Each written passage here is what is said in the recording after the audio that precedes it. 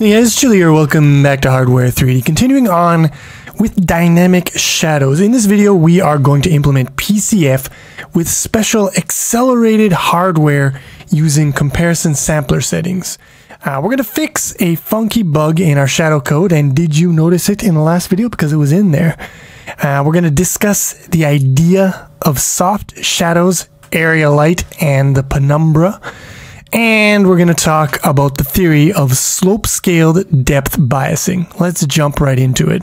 Let's take a look at how we're currently sampling with our PCF. So if this is the actual point that should be sampled based on, our mapping, what we're going to do is we're going to sample, basically 0.5 in the direction of the four corners here. So we're actually going to read these four texels, perform four independent depth comparisons, and get a value that ranges between 0 and 1. This is actually very similar to what the hardware does when it does bilinear filtering, right? If we were to sample here, it would actually load four texels, and then it would blend them together based on, the closeness of the actual point of sampling to each one of these. So this point of sampling is most close to the center of this texel. So this texel would contribute the most, then these two, and this one would contribute the least in bilinear filtering. Now it turns out that we can actually use these same parts of the hardware in our shadow sampling.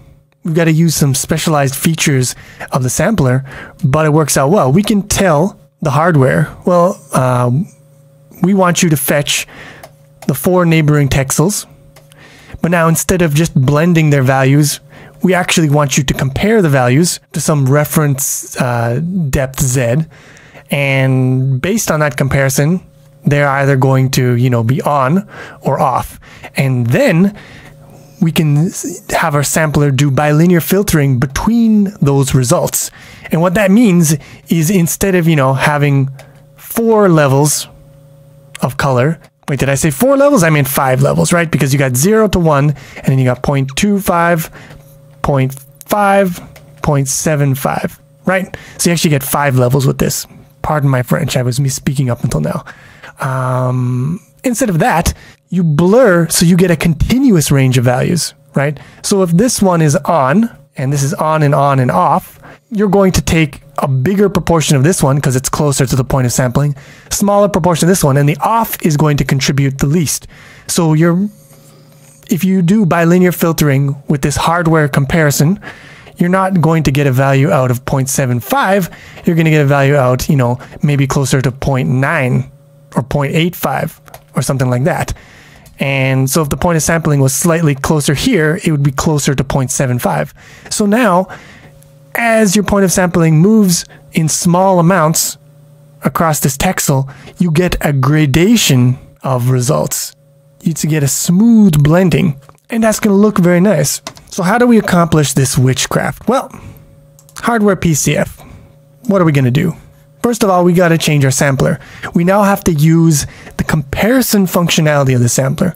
So our filter, instead of being a linear filter, we are going to be a filter comparison, and we're going to do the comparison, and then we're going to linearly filter the results. And if you're using a comparison filter, you have to supply a comparison function. So we want less than or equal. Basically, if the value that we pass in is less than or equal to the value that is sampled from the texture, the depth value, then it should be lit. Otherwise, it should not be lit. And then in our shadowing function here, we have to change the sampler object that we have. If we create a sampler with a filter type of filter comparison in the CPU side, in the shader, we have to make it a sampler comparison state, not a sampler state. That's one important distinction. Second very important distinction is now our sampling function isn't sample, it's sample compare. And we want to do the comparison at the MIP level 0. So we do sample compare level 0. We pass in the sampler object, the UV coordinates to sample from, the comparison value, and then we can also pass in an offset.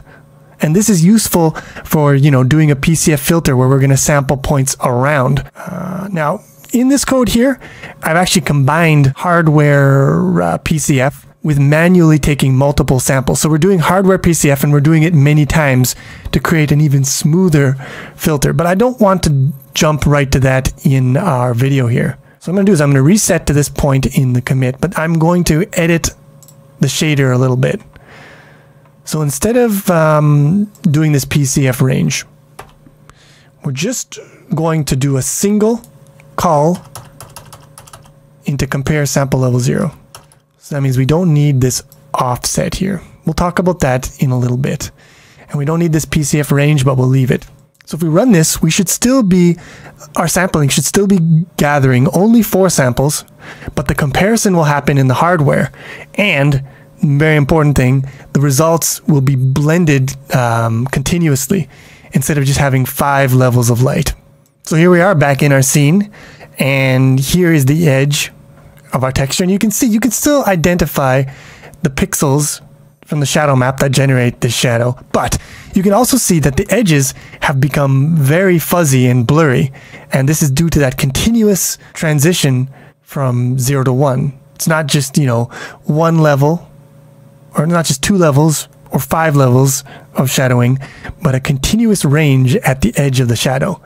Now, if we combine this with taking a grid of samples, we combine those 2 techniques, we manually sample in a grid, plus each one of those samples has the hardware PCF and the bilinear filtering applied, we're going to get something that looks very nice. So the way that works, again, it's very similar. We're still doing sample, compare level 0, passing in the same stuff, applying our shadow bias here. Difference is we are now doing a grid of samples. So PCF range 4, so that means X and Y are going to range from -4 to +4. We're also going to go in steps of 2, so 2 texels. So we're going to go -4, -2, 0, +2, +4. That's 5 steps in the X, 5 steps in the Y. That's 25 samples we're taking. And because we're doing steps of 2, the samples are going to be fairly far apart. Now this code is obviously broken. It doesn't work.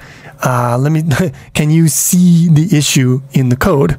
Now, I think it should be fairly obvious that the code is going to have self-shadowing problems. And here we can see we've got serious shadow acne going on the floor here. And I mean, the reason for that, think about how far away from the actual point we're now sampling in the shadow map. We're sampling 4 texels away. That's not a good thing.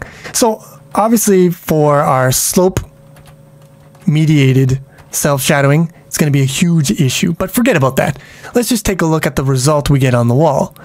Now we're taking 25 samples. We should see a really much better result, and it looks the same as if we just took 1 sample. So obviously, you know, shit's messed up. Shit is hecked up, as we like to say. It's hecked up, bud. Now, the reason for that here should be obvious, but it might not be obvious just watching a video, obviously. I'm using the word obvious a little too much here. It's a little weird. I'm going to keep doing it. So obviously what we want to do is, if we're taking 25 samples, we want to sum up, we want to add all those values together and then divide by 25 so that we get a result between 0 and 1. Here, we're taking those 25 samples, but we're just overwriting the previous sample. So the only result that's actually used is the final sample. That's not good for anybody. So that's dumb. Hardware PCF multi-sample. I imagine we're going to fix some stuff in here. So we're going to take the PCF range, we're going to bring it down to 2. Not 4, just 2. But we're going to take the same amount of samples. So now our step is going to be, we're just going to step by 1. So the distance that we're sampling, the farthest distance from the actual point is smaller. So we're going to get less errors, but we're still taking the same amount of samples. That's good. All right. Next thing, I also do a test to make sure that Z is not less than 0. So if it is greater than 1 or less than 0, we're now going to say this is outside of our range, and we're just going to return 1. I don't know why I needed this, to be honest. You could try to remove it with this code and see what it changes, but it's not a bad idea to make sure that Z is within the acceptable range. So we added that. And down here, now we are actually accumulating the results from our sampling. We're not just taking the last one and discarding the rest. And here we are dividing by the total number of samples taken. So each one of these calls to sample compare will return, you know, a value between 0 and 1. So the maximum, in this case, the maximum will accumulate is 25. So then here we're going to divide by 25 to get a end value between 0 and 1. And, you know, we just do a little math with PCF range so that if we change the range to be bigger or smaller, the division amount will automatically be changed to reflect that. That's always nice, right? And then we return that. So this is what we should have done to begin with. And we now see that that terrible shadow acne, self-shadowing stuff has been eliminated, at least for this setup here. I'm sure we could make it come back with, you know, worse slopes, but we're not going to do that. We are going to examine the result of our multi-sampling with hardware PCF by taking a close look up on our shadow. I mean, even from this distance, you can see it looks better. But let me just turn up the contrast a little bit. And now we're going to get up in that butthole. And look at that. That is much nicer. That is a really good result. You got to say, okay, this is a pretty beautiful result here. So combining, taking multiple samples, sampling in a grid with the hardware PCF, which gives us a nice continuous range, gives us these beautiful shadows. This is a very good thing. This is a very nice result here. One little thing I want to mention here is that this, what is this, the fourth parameter here, this gives us an offset. So, you know, when we're doing our sampling in a grid, this allows us to offset from the center sampling position by, you know, for example, let's say 3 pixels to the left, maybe 2 pixels up or whatever. Now, the thing about this is it has to be, this parameter here has to be a constant known at compile time. So that means that if you're looping dynamically through these ranges to generate X and Y, those dynamic values can't be used here. It won't work. So these loops, they can't be dynamic. They have to be unrolled. If you don't know what that means, it just means that instead of, you know, doing a loop and comparison at runtime, the compiler takes these loops and it unrolls them into just a sequence. Basically, it just unrolls it into a sequence of 25 calls into this 25 instantiations of this line of code. With all the different, you know, appropriate X and Y for that point in the loop. So it's basically doing the loop at compile time, generating, and that gives us these X and Y at compile time, and that allows us to do this. And in fact, you don't actually necessarily need to specify unrolling, but if you don't specify it explicitly, you will get, it'll compile, but you'll get a warning, and it says here, texture access must have literal offset and multi-sample index, forcing loop to unroll. So it's just telling you that we had to unroll this loop. So it's nice. It's nicer to just, you know, explicitly do that, then you don't get this warning. Just a small little HLSL point here. So our hardware sampling with additional manual multi-sampling here, hardware PCF with additional manual multi-sampling is looking very nice, but there's a problem. And this problem plagued me for a while when I was developing this. It took me a while to figure out what it was. So if you want a little challenge, you can try to figure it out for yourself. Obviously, I'm going to tell you right after this, but first let me show you. Look at when we look at the shadow here. It doesn't look very good. It doesn't look very filtered, right? It looks quite jaggy. What gives? Here, it looks very nice, very smooth, very soft edges. Here, what the hell is this? This is jagged as hell. You can cut your dick on this and it won't be a fun time. But here it's all smooth out. What gives? It doesn't make any freaking sense. So I had myself, I'm not gonna lie, I had myself pulling my hair out. Look at here. It's all jaggy. Look at this direction. It's all smooth. What the heck? And the answer is I wasn't modulating the specular component by the shadow. So the specular was getting through either way, unless the shadow was exactly 0, because if it's exactly 0, I have that if statement that short circuits the lighting calculation altogether. So for the short circuit, you get the hard shadow. And then for the soft shadow, it's not modulating the specular. And so you can see where the specular that's not being modulated is butting up against the hard shadowing from the short circuit. And that's not good. That's obviously not good. And the solution is easy once you know the problem. But I was working with a bunch of stuff I never worked with before, hardware, PCF and stuff. I didn't know where the issue was. It took me a while to diagnose it.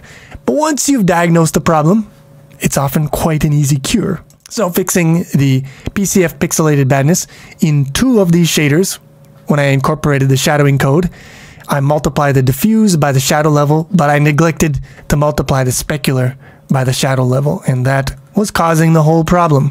It certainly doesn't help matters that I got it right on some shaders, so for some materials it looked fine, and only for other materials the problem manifested. Just fun bugs to try to diagnose. But I think I deployed shader debugger in that situation as well, and it worked out okay in the end. So now we see here, no matter what direction I look at my shadows from, they're nice and smooth like butter. Beautiful. Let's look behind the curtain here. Ah, yeah, that's what we like to see. All right, beautiful stuff. So PCF is working, fixed our problem with the specular. Life is grand. All right, so when we are doing shadow of an object, I mean, in our system, all of our lights so far, point lights, right? They don't have dimensions. There's just an infinitesimal point of light in the universe. So if we trace out how that should cast a shadow, we just got to draw a single line at the boundaries here. And we see, yeah, so this stuff here should be in shadow, and the stuff outside should be lit. And it's just a 1-0 thing. But in the real world, point lights don't exist. Things that have no dimension, that are a perfect mathematical point, they don't exist. Think about a light bulb. Light bulb, the thing that actually generates the light, is a filament. It is a wire. It has dimensions. It's pretty small, but has dimensions. And it might be frosted, so in that case, the light sort of appears like it's coming out of the bulb itself, the surface of the bulb instead of the filament. So now our light emitter, it actually takes up space in the universe. It has dimensions. It's not just a single point emitting light. It is an infinite amount of points on this surface, all emitting light. What does this mean? Well, the way that shadows are cast are actually a little bit different. So what we do to represent that geometrically is we would go from the far end to the far end here. Cast one line like that.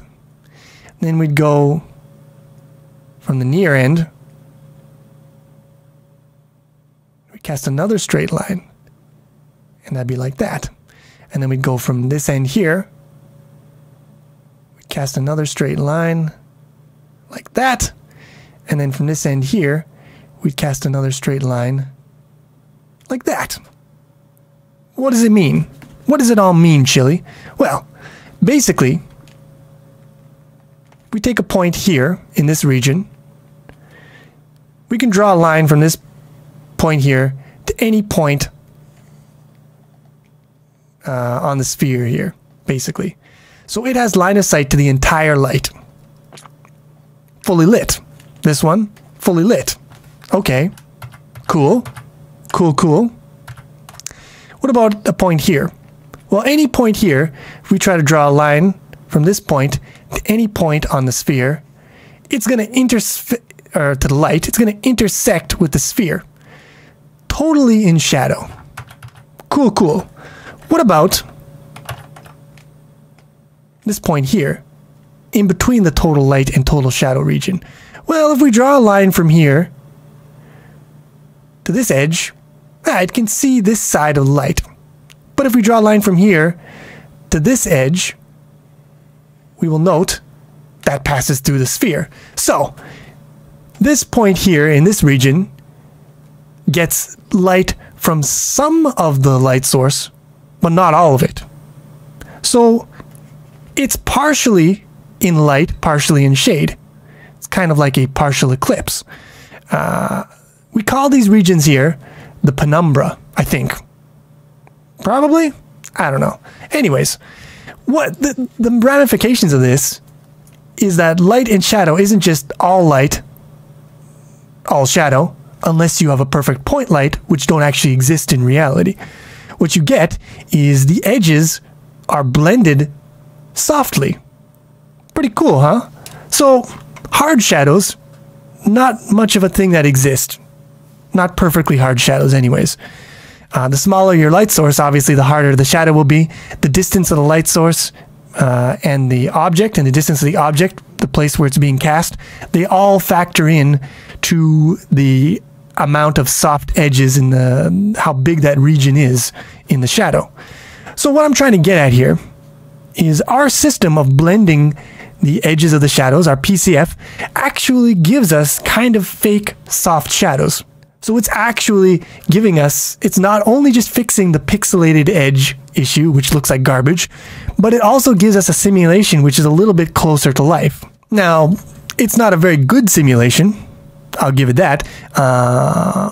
The size of the blurred region, the size of the soft shadow region, is dependent on the kernel, the PCF kernel. It has nothing to do with the apparent size of the light source or the position of the object and the light relative to the projection surface. So it's not a very good simulation, but it actually makes it more realistic than having none at all. So it's two birds with one stone, basically. You're getting two birds stoned at once, and that's always nice. All right, let's go back to the slope-mediated depth error phenomenon thing that we introduced before, because there is something that we can definitely do here that is going to make our lives much better. So, looking at this bad boy here, we are generating our shadow map, and for this geometry that is basically the surface flush towards light. So we sample the depth at every point here, corresponding to points on our shadow map, and we find that the depth is the same. So there isn't going to be any error between, like if you were to render from the point of view of the camera and, you know, sample depth between these points here and then compare it, there's not going to be any error because there's no change in depth. There's no slope with respect to the light viewing position. All right. Now, take a look at this one. Now it is not flush. The surface isn't flush towards the camera. It's pointed at an angle. So we're capturing depths at these sampling points. And we can see here that there are going to be error depending on where you sample from your viewing position. There is going to be error with respect to what is stored in the depth buffer. And we can see that the more you tilt the surface, the bigger that error is going to be. So the error is dependent on the angle of the geometry to the light. And the error determines how much bias we need to apply so that we don't get our shit wrecked. Here's the thing. We want to apply as little bias as possible. So for a surface like this, ideally, we need almost zero bias, just a little bit of bias to get us over the hump of floating point error. That's all we need. Whereas here, we're going to need a decent amount of bias. And if our surface was like this, we're going to need a butt ton of bias. But if we add a butt ton of bias to handle this, it is going to mess up our shadow rendering in a whole bunch of different places. So what we would like to do is only apply the amount of bias necessary. We can do that. We can actually dynamically adjust the amount of bias that we apply depending on the angle of the geometry to the light. And we could do this in different places. We could do this in the pixel shader when we're doing our actual scene render, or we could do it in pixel shader, or not the pixel shader, but in the vertex shader of the scene rendering. We do them in the vertex shader of the shadow buffer rendering, but we're not going to do any of those. because the hardware actually has a fixed function to do that for us automatically. So there's two places where we can apply the bias, by the way. We can apply it to the depth as captured from the viewing position. We move it closer to the camera, or to the light, to offset, to reduce self-shadowing. But we could also do the opposite, right? We could take the values in the depth buffer and we could move them back. We could move them further away so that they're definitely behind the position, the real position of the surface. So we can, you know, move this forward, or we can move these guys back. And what we're going to do is we're going to move them back, but we're going to move them back while we're rendering and capturing the depth information. I'm going to move them back a little bit, and the amount that we move them back will be dependent on the slope. So here, we're actually not going to move them back at all because there's no slope. But here, we're going to move them back quite a bit. And if it were here, we would have to move them back a butt ton from here to here, maybe. Get the idea? So, where is this fixed function? How do we access this amazing goodness? Well, for the answer to that question, you're going to have to stay tuned for the final video from this recording session. In that video, we're going to do slope-scaled depth biasing in hardware, which is going to give us the best of both worlds of having grid sampled PCF with both reduced Peter panning and reduced self-shadowing. We'll also build a shadow sandbox system that allows us to change all the shadowing parameters and technique permutations at runtime, so you can easily compare, contrast, and understand the effects of all the different settings that you can tweak and toggle. Finally, we'll do briefly an overview of some concepts and techniques that didn't quite make the cut for this tutorial arc, but that you should probably still be aware of. Until then, thanks for watching. Hope you enjoyed this video. If you did, please click the like button, helps a lot. And I will see you soon with some more Hardware 3D.